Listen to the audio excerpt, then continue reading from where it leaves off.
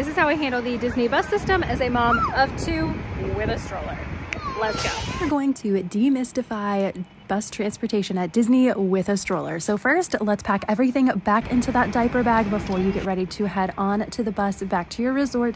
And for my youngest, she is 2.5. I always bring my carrier with her when she was a baby and couldn't walk. This was great so that I could manage the stroller and be hands-free. But now that she's still 2.5, it's still, even though she can walk, can be touch and go sometimes. We're going to load that diaper bag onto my front chest. Yes, I am a pack mule. It is okay. I am mommy. Hear me roar.